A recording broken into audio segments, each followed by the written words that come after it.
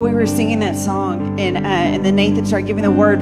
I kept seeing people like standing on the edge of the boat. You remember when Peter was called out onto the water? And I was watching people like standing on the edge of the boat, and they were looking down at their feet. They weren't looking at Jesus eyeball to eyeball, because that's the place of transformation. It's not looking at ourselves. It's not looking at our current circumstances, but it's gazing upon his face that draws us out of where we've been. That place of comfort, we can cry out and say, God, take me to where I've never been. God, do this in me. And God, transform me. And he's saying, I want to recalibrate your vision. But in order for me to recalibrate your vision, I need you to look at me. I need you to lift your gaze from your own feet, the place where you've been sitting, the place of comfort and familiarity. I need you to look up and begin to look at my face. Because when you do that, I will fill you with boldness. I will fill you with the spirit of faith, and you will begin to walk on water. And so today, look up so he can recalibrate your vision.